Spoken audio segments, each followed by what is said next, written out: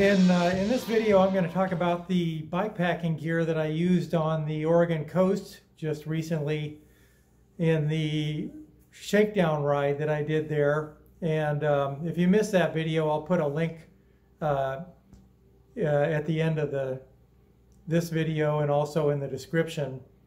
But I'm going to talk about that bikepacking gear, and it all worked well. So I have no complaints about any of it, but I'm going to talk about that, and I'm also going to show you what I packed in those bags for this trip. And there will also be links to these items in the description if you want to find out more information about them.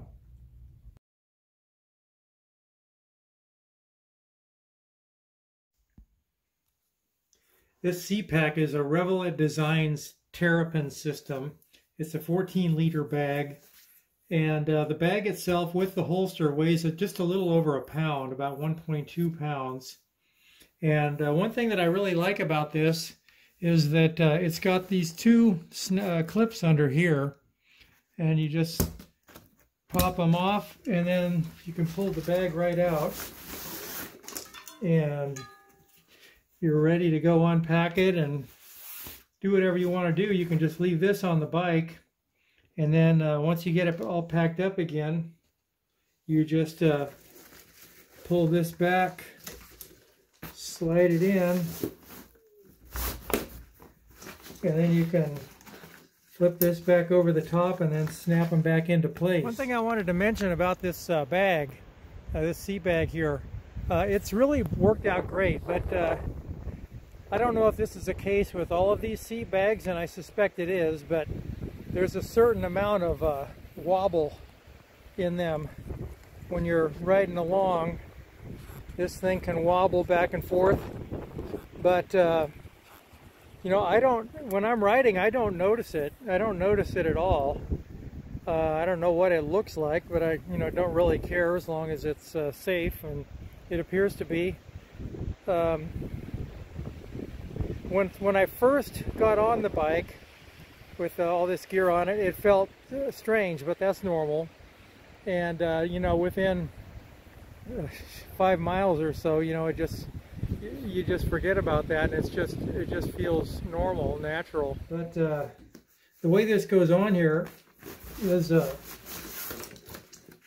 there's two straps here that go on the seat rails, and they come back around underneath here, and so you can pull them up tight so it will reduce that wag when you're riding. But and then you've got another heavy-duty strap that goes right around the seat post here. And another nice feature of this dry bag that goes in it is this air valve right here. So once you get it packed, you can leave that open so you can squeeze all the air out of it, and then tighten it up again, and you don't have a bunch of air taking up some volume in there. This bag here is a Roswheel Attack Series handlebar bag, and it comes with a dry bag, and but I'm not using the dry bag that came with it because it was a little too narrow for me and needed one that would allow me to pack a little more. So I've got this dry bag that I just had laying around. It's an old REI dry bag, and it happened to fit in there. But it just attaches to the handlebars with these straps, and then you've got a couple of straps here. Just unclip them, and the dry bag comes right out. That weighs a few ounces. It's almost nothing. So the dry bag plus that, I don't know, maybe 1.5 pounds. I'm not sure. Then on top of that goes this Rockbros handlebar bag, and it's just a pouch, and it's about it says 5 to 6 liter pouch, and it's got these straps on it here, and there's two of these Velcro straps. So on the Roswheel bag, I put a couple of zip ties around the Roswheel strap, and then I just feed these straps for the Rockbros bag right through there. And this bag weighs just about 6 ounces. Then I've got a Roswheel Top Tube bag, and this is just a little bag to hold. You know, it can hold your phone, or a couple of, I got some flat repair things in there, and my multi-tool and a spare tube, and that weighs next to nothing. That's an Everest fanny pack that I ride with, and keep a few things in there. And then the last bag is this Mammoth frame bag, triangle frame bag, and it's got a side pouch here that I don't use, because what I put in it, it just fills it up so much that there's really nothing much you could fit in there, other than paper or something that's really thin. It's got this top zipper here and a flap that goes down over it, and then inside there I've got like an extra pair of riding shorts, and this is a battery pack to power my camera. And then it's got these straps that go around the tubes, Velcro straps. One problem I had with this one was these bottom straps were not long enough, and I had to splice a couple of other straps onto them to make these longer. But this bag is also super lightweight. It's maybe a pound, probably less than that. I'm not exactly sure. But I'll have links to all these items in the description of the video.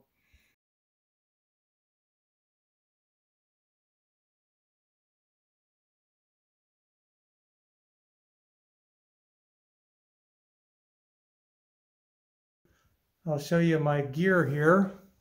I've got a Thermarest sleeping pad here, just some tools, extra tube, that sort of thing. There's these are my tent poles here.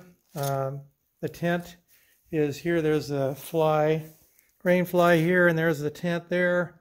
And this is a big Agnes copper spur tent, one person.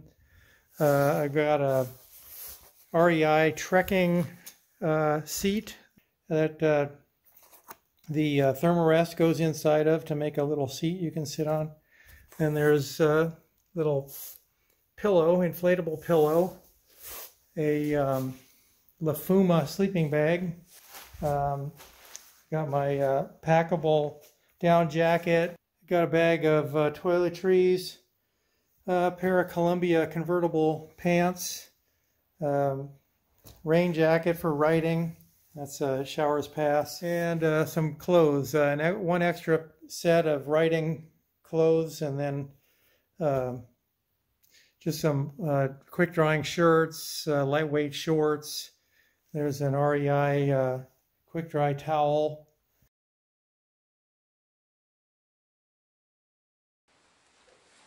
I wanted to elaborate a little bit on this shower's pass jacket. I got this before I did the Southern Tier, half of the Southern Tier in 2018. And I knew I was going to be hitting a lot of rain on that ride, and I did. There were just some torrential downpours. So I got this jacket before I went, and boy, am I glad I did. This thing is great. It's expensive. They're not cheap, but it kept me dry, and it's got really good venting in the sides here. It's got these pockets, zip down and open up, allow the airflow to come through on both sides, one on each side. And then it's got, you can unzip this a little bit if you want to let the air come in, loosen up the cuffs a little bit, and it'll let the airflow come up your arms and go out those vents. And there's also a vent in the upper back part. Up here, this part is there's mesh here, and that does not, you cannot close that one. But with this down, there's no rain, no water gets in there at all. And it's got reflective striping on it. There are two kind of minor downsides to it. One is the zipper on this one. I mean, the zipper works great once you get it started, but getting it started, it's kind of tough. You really have to make sure it's seated all the way in there before it will pull up. But once it starts going, it's fine. And the other thing is that it's got the long tail in the back. So, if you don't have fenders on your rear wheel and it's kicking up mud and water or whatever, it's not going to hit on your pants. It'll hit on the tail of the jacket instead. But I noticed that when I'm riding, sometimes I'll come up to a red light or whatever, and I'll go to stop and get off the bike, and the tail will be hooked around the back of the seat, and I can't get up right away until I back up and raise myself up over the seat. You can prevent that from happening by pulling in these drawstrings on the sides, and they'll kind of lock into place, and that pulls it in tighter so the tail won't get wrapped around under the seat. But I just wanted to mention that. It's not something that happens a lot, but when it does, it can be kind of surprising, especially when you're just about coming to a stop.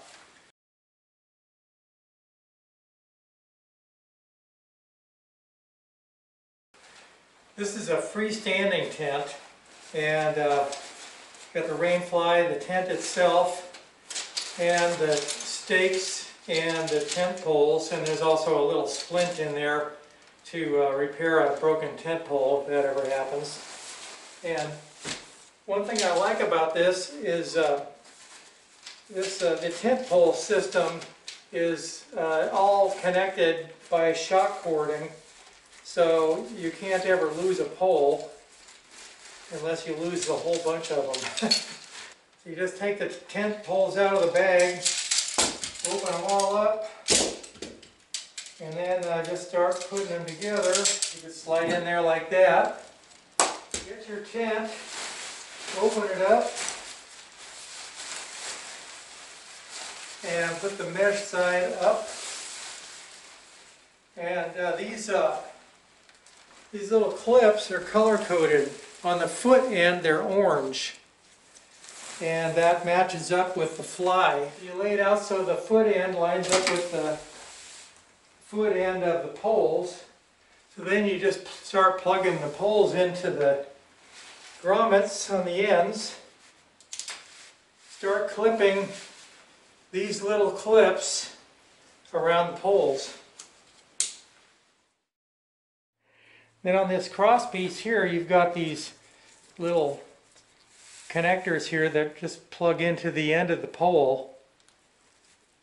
Just like that, they just snap on. So now I'll put the rain fly on. And the fly is seam sealed from the factory, so you don't have to worry about that. And so the orange is on the foot side, so the tent will go this way. And then you just start clipping these corners.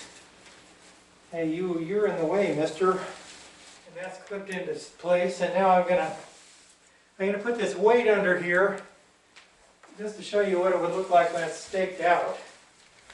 And the tent door unzips this way and up. One thing I really like about this tent is the volume in there. I measured it, in the head room is about 41 inches in the middle, and of course it goes down on the end, so it comes down a little bit lower than that, down to about low 30s by the time you get back to the end here.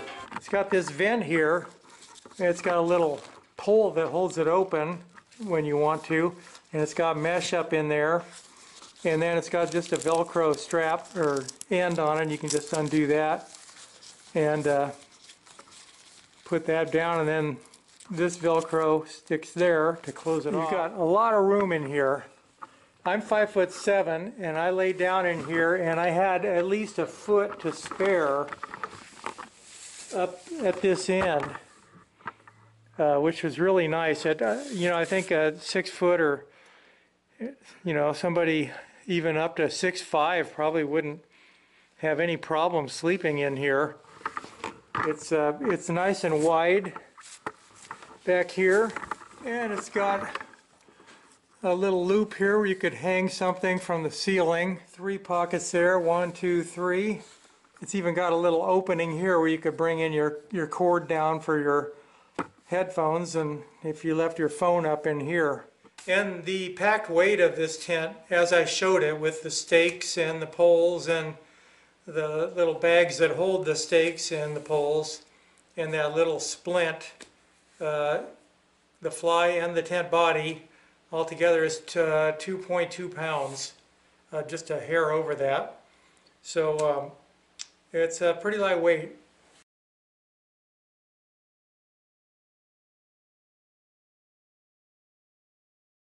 If you saw anything in there that you thought might be interesting and you want more information about, check the links in the description.